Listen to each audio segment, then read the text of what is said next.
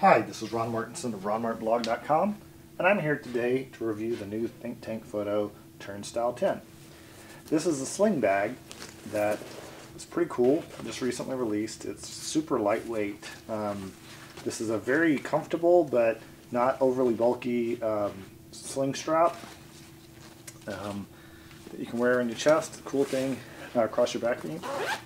Open this up, you can actually fit an iPad mini in here really nicely, or a Kindle, some kind of small device. And then on the inside, you've got a nice pocket here on the side, as well as 3 pockets. I've got the default configuration right now because I want to show a couple cameras, but what I have in here now is something representative of like your typical mirrorless camera. This is a Sony Alpha 3000. And this is really the kind of camera that this is meant for, because this bag is really small. And so I can zip up there nice and comfortably. And then I can fit additional lenses and gear. And I can push these closer together to make this one fit a little bit more snug. I do wish that this had more of a fold down flap like some of the other Think Tank Photo bags have.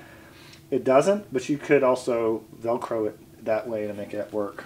Now here is a Nikon D5200 that when I put this in here, it fits, but with the kit lens, the 18-105, but it's really snug, and so you really got to fight to get that in there. If I kind of smash it down a little harder, I can get it in there easier. But as you can see, it's not super easy, but I can do it. If I was using a little nifty 50 or something smaller, then the 18-105 wouldn't be a problem. On the outside here, if I open this up, there's a nice compartment to hold things like business cards, filters, pens, put your keys in here and so on, extra memory cards. So it's very small, kind of gets to the point. This is the kind of bag that I find useful for when you just want to take your camera with you, you want to have it in the bag, make sure that when you have it in the car it's not rolling around, and you have protected, something to keep it out of the rain.